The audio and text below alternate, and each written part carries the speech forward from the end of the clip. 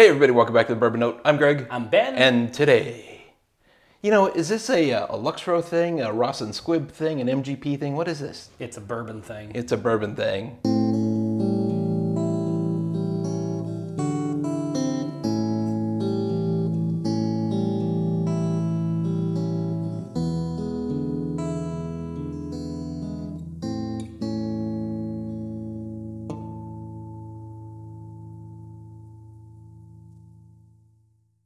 All right, Ben, bring it on in. All right, today we've got BAM Ezra Brooks Cask Strength Single Barrel.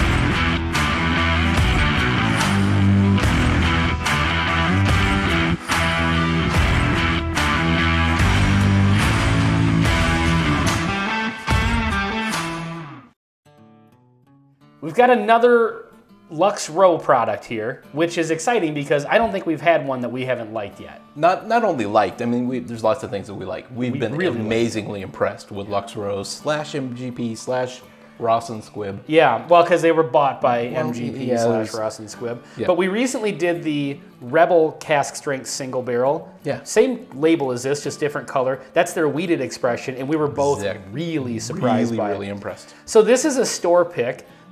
From Cork and Key in Mankato, Minnesota. Oh, wow. I've been to said store and said town. Have you really? Yeah, I have. Oh. It's a nice place. It's a nice liquor store, yeah. That was in my one of my bourbon hunting videos when I purchased this bottle. So let's get into the nose here. Okay.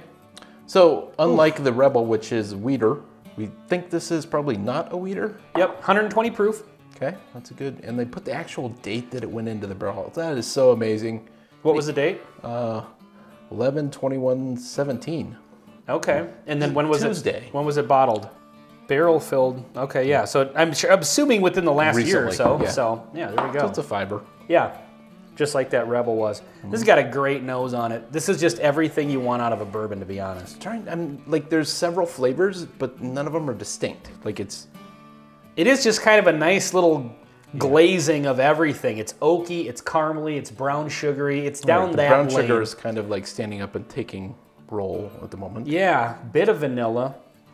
But yeah, it smells really nice. Nice richness. Great general bourbon nose. Let's get into the palate here, see what happens. Cheers.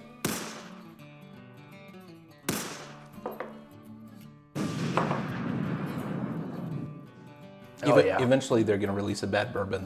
They haven't done it yet. Haven't done it yet. They have not done it yet. Yeah, that's really good. The brown sugar is prominent on the palate. Oh, wow. It's got a really red pepper burn that's still going. Maybe it just hit my lip wrong or something, but boy, that's got an interesting burn. That's really good. I know burn kind of maybe sounds like a bad thing, but yeah, oh man. In the right proportions, it works well. I think I paid like 55 bucks for this, which is about what that Rebel one cost. Total recommend, 100%. Like not only is this a good $55 bourbon, I think this competes exceptionally well against double that price. Yeah, bourbons. Oh Things yeah, that for people sure. are hunting for, like they're that good. They really are. Now, granted, this is a single barrel, so this particular bottle is exclusive to whoever purchases it from that store. Sure. But I mean, if I saw another one of these at another store, I would definitely pick it up, for sure. And I recently killed the Ezra Brooks 99 proof, kind of their normal one. And that was good. And it is really, really good for something to have like an everyday one bottle to keep on the shelf. So.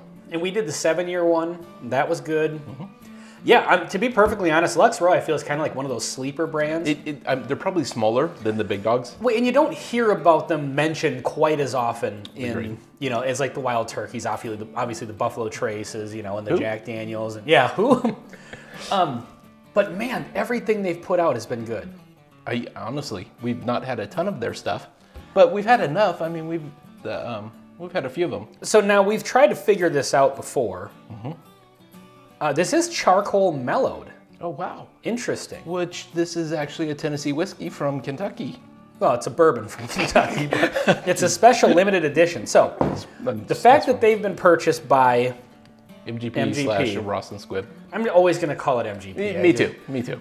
The fact that they were purchased by them makes me wonder, were they and are they, is this MGP juice? Because to be honest, I'm not getting the strong MGP vibes off of this that I do off of some of the other ones. I don't know. I don't know enough of the details of where Lux Row was and if they were a non-producing distiller or if they actually were producing distiller. Yeah, and I don't know, and I guess maybe we should have learned that before. Maybe we should, at some point, by the time we review like the 10th product from them, we'll actually know something about the distillery. But I'm not getting the hardcore MGP vibes off of this one. And usually they're fairly noticeable. Now, that doesn't mean that this is an MGP. I'm not an MGP truffle pig, but it makes me wonder, like, is Lux Row doing their own thing and then MGP just purchased them because they're a good company and they wanted to own their stuff? Or was Lux Row sourcing from MGP, like another brand that was just Penelope was purchased? Recently bought the label was bought by. And so it'll continue flavor profiling like that, but they'll just own the brand. So that's an interesting thing. Yeah, it's a good question. People watching have probably already Googled this and figured it out. Well, it's not super easy to figure out. They try to keep some of that stuff as trade secrets, so it's not super clear. But that's so good. That's very sweet with a nice burn. Yeah, it's really, really good. So this makes me excited to. It's been a while since we've done an episode of Proof Points, which if you haven't watched some of our live streams, we do a show once in a while where we'll take a few bourbons of the same proof point, pit them against each other in a blind flight and see who wins. I'm excited to put this up against like the Knob Creek store picks. Knob Creek, what else is at 120? We've got a couple. There's an Elijah Craig barrel. Yeah, some of those are in the right at the 118, 120. Mid-20s. Yeah, and full proof, 1792 full proof is 125. I mean, I think this definitely is going to hold its own for sure in something like that. So, yeah, if you see a store pick, or I mean, if you are near Mankato and you can stop into Cork and Key, definitely stop and get one of these. But if you have these in your area, certainly I recommend. Because if this one's this good, it would be hard to probably find a really bad one. Yeah. Single barrels vary, but not that much. They're within the same realm. It's very probably rare you find one single barrel of a brand and then one of them's just absolute garbage. Right. I have yet to have that. So. Yeah. All right, well, this has been Ezra Brooks Cask Strength Single Barrel on the Bourbon Note. I'm Ben. I'm Greg. Till next time. See you next time.